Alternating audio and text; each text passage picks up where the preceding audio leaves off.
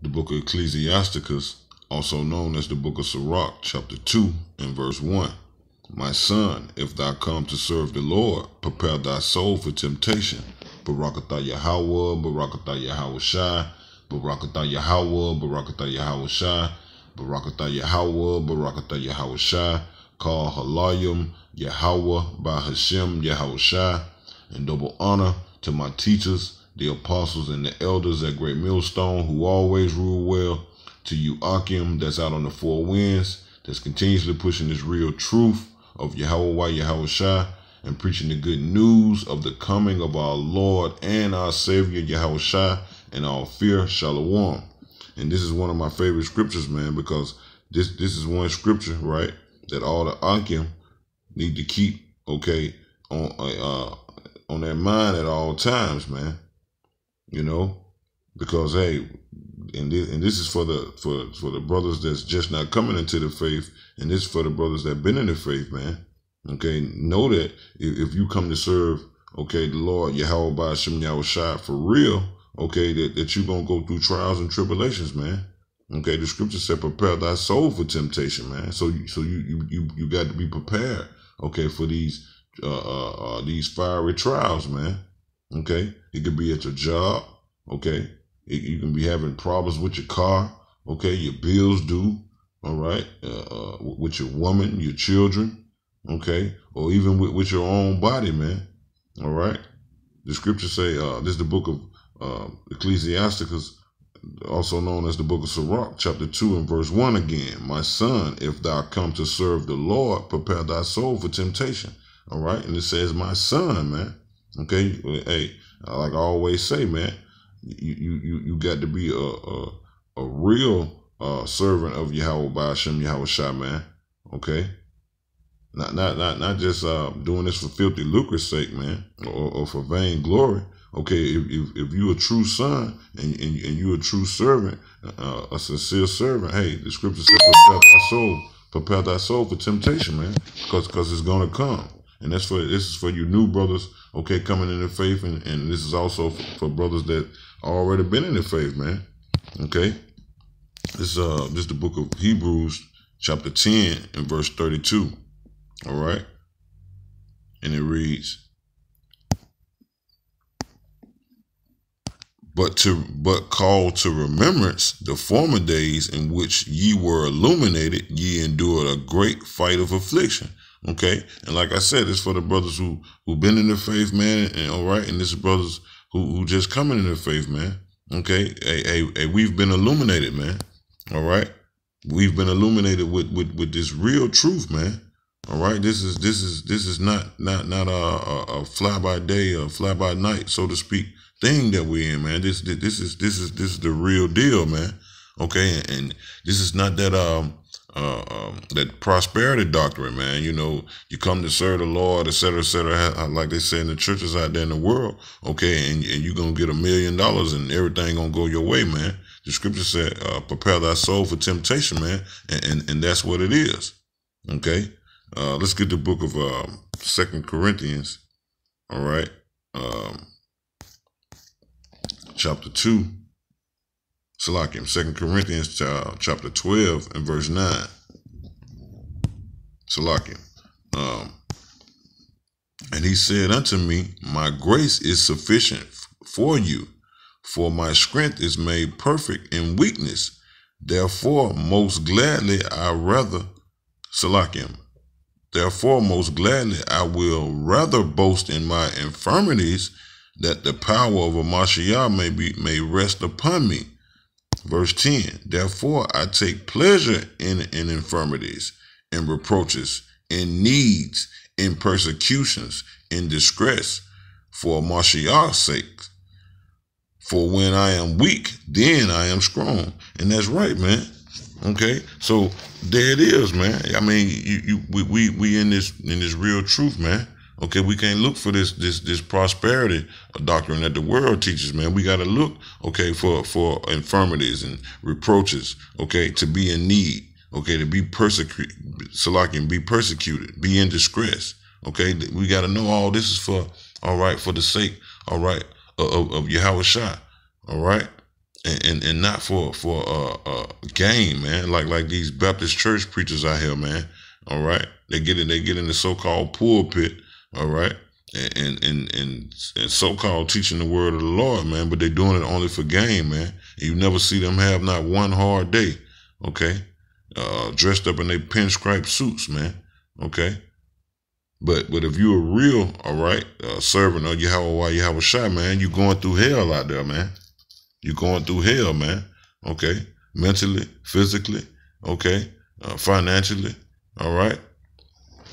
So the scriptures say, 2 Corinthians 12:2, all right.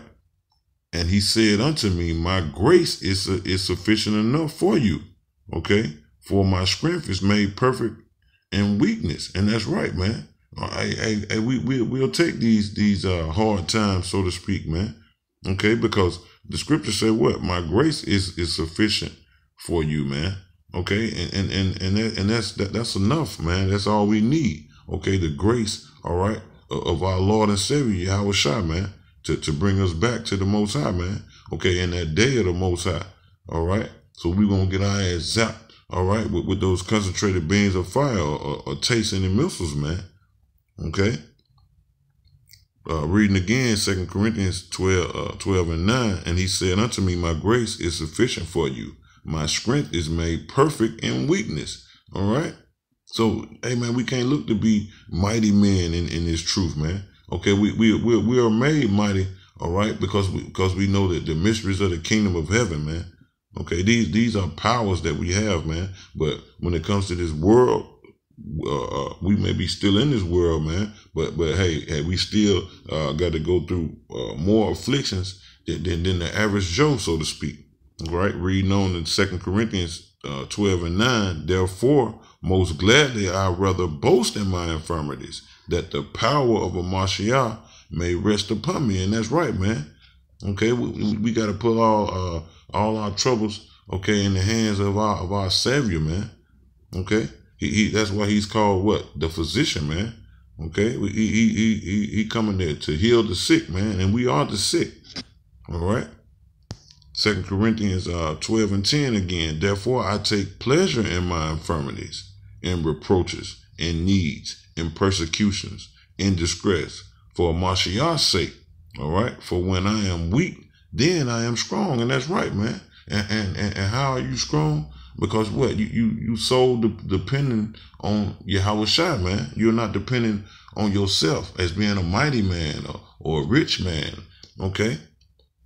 And that's why the scriptures say that, man. For when I am weak, then I am strong. All right? Because why? All right? You like I said, all your faith lies, all right, in Yahweh Shai, man, and not in your own self, man. Okay? So hey, we gotta look, all right, for these tribulations to come. But when they come, take it cheerfully, man. Roughly paraphrasing what Job said, man. Okay. We gonna praise the roughly paraphrasing. Okay. We gonna give the Most High all credit. All right. When things are going good and we can't give them all credit. Okay. When it's going bad, that's roughly paraphrasing. All right. It's the book of 1 Peter, all right, chapter 5 and verse 10. All right. But the God of all grace, who have called us to his eternal glory by Mashiach Yahweh Shai, after that ye have suffered a while, make you perfect, established, strengthened, and settles you. All right. I'm going to read it again. But the power of all grace, who have called us to his eternal glory by Mashiach Yahweh Shai, after that ye have suffered a while, okay, make you perfect, establish, strengthen, and settle you, man. Okay, so these hard times, so to speak, man, it's for the good, man. Okay, because you don't learn anything from the good times. Okay. You don't build character from the good times. You build character, okay, and you build faith, okay, from these so-called hard times, man. Okay, which is really nothing, man. I'm gonna read it again. 1 Peter 5 and 10. but the power of all grace, man. Like the scripture said, grace is what? Sufficient, man. His grace is sufficient, man. That's all we need. Okay, we can go through these little hard times, man. As long as we get the grace in that day, man, in that great and terrible day of the Most High, man. But the power of all grace, who have called us to his eternal glory, all right, by Mashiach, Yahweh Shai, and that's what we want, man. We want that eternal glory, man. That's why we'll take these little light afflictions now, man, as the scriptures say. All right, and I'm gonna get that. All right, reading on in 1 Peter 5:10. After that, ye have suffered a while. It didn't say prosper after you balled out of control. It said after that ye have suffered a while, make you perfect. See, and that's where the learning come from, man. Suffering. Okay, and what does it do? It establishes you. It strengthens you, and it settles you, man. It establishes you in this truth. Okay, it strengthens you in this truth, and it settles you in this truth, man. All right, because why? You are a true servant of Yahweh Shai, man. Okay, so we can't look for this prosperity. Okay, this old fucking plantation fucking doctrine, man. It's fucking Christianity, plantation Christian doctrine, as Apostle Tahar call it, man. Okay, so hey, man, we got to look forward to suffering this thing, man, because hey, the servant is not greater than the master, man. Okay, if Yahweh Shai suffer, okay, so shall we suffer, man. Okay. Matter of fact, let's get that Romans 8:18. Okay. This book of Romans, chapter 8, in verse 18. It's like it. For I reckon that the suffering of this present time are not worthy to be compared with the glory which shall be revealed in us. And that's right, man. See? So this suffering at this present time, regardless of whatever it may be, man, infirmities in your body, okay, your household out of whack, okay, you don't have a job, you don't have a car, okay. Hey, man, this is nothing, man. This little I did a sitting, okay. I did a sitting a couple of weeks ago, all right, on this same scripture, man. And these are scriptures that we must keep in mind at all time, man. Okay. Matter of fact, let's jump up. This is Romans 8:17.